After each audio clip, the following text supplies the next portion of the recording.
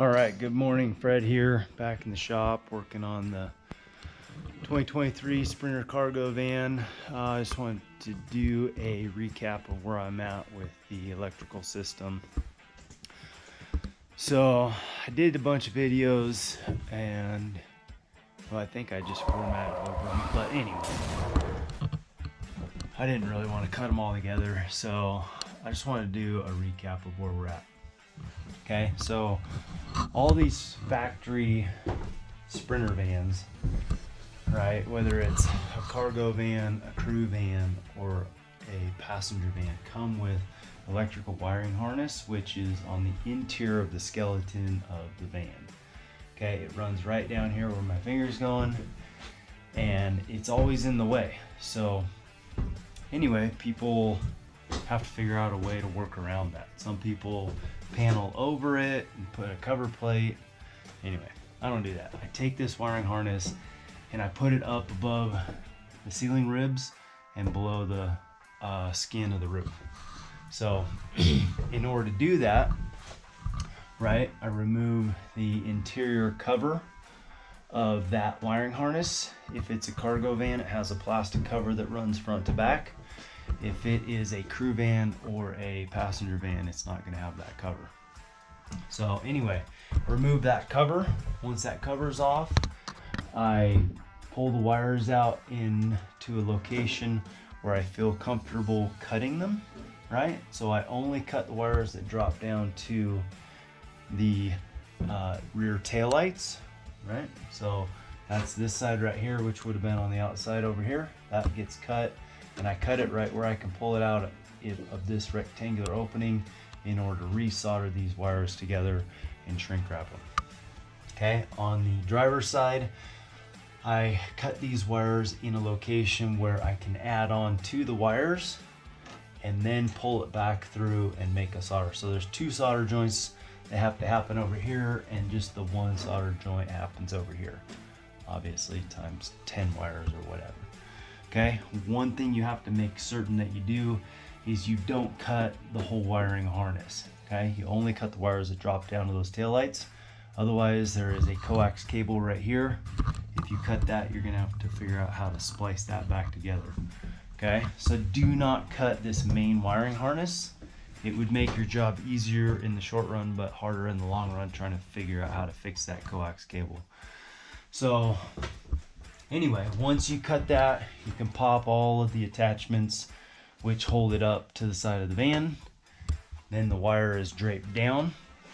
Okay, it comes up to somewhere in this area up here and is draped to the ground. From there, you have to remove the front cockpit area for the most part, the headliner, the sun visors, the B-pillar. You have to lower down the airbags.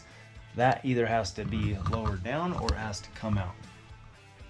Okay, once it's lowered down or is removed, you're able to drill 1-inch diameter holes with a 1-inch diameter hole saw, right? Once you drill those, you can deburr it with a round file and then use some etching primer and touch up those cuts. Okay, so you have to drill holes on this ceiling rib, which is right above the B-pillar. So that's number 1. You go over 2, 3, and 4 over the rib in between the ceiling. You drill number 5. You go over 6, 7, and then you drill number 8 on both sides, and then you have to drill the back of the van.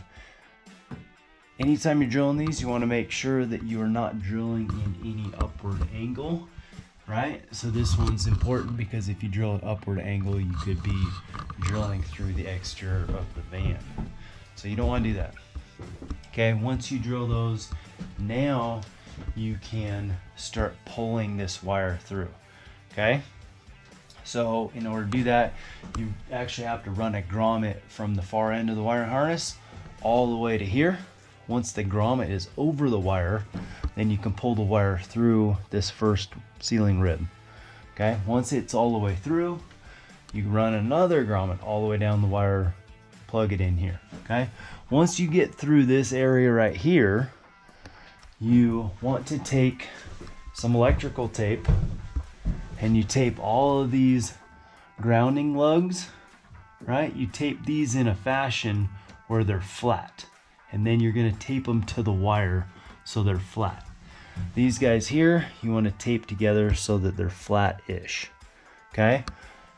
The reason you're doing that is so that the wires can sneak up and over the ceiling rib below the roof skin, okay?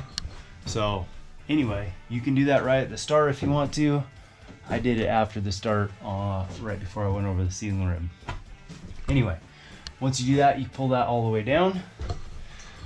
You get to a point down here, and we are going to put a new grounding lug in up high like so.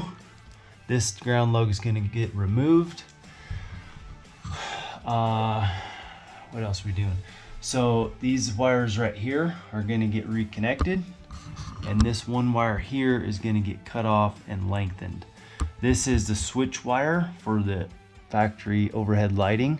So that one I'm going to extend, and it's going to come all the way down here just in front of the door, or just behind the door opening.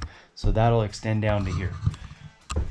For the rear light, I always put a factory rear light back in here, but it's not the one with the switch. So I take this wire here and run it back into this area. Okay. I like a factory light right here, so that way if there are any issues with the backup camera or the rear brake light that's up on this high side here, you can just pop out this factory light just like a normal technician at Mercedes would do. So we're not permanently covering that with anything. So yeah, so anyway, that's what we're doing. Following that will be another video talking about prepping the van for the wall paneling, as well as insulating all of this guy here, and then putting all the cockpit area back together. So anyway, that's where we're at. Thanks for watching.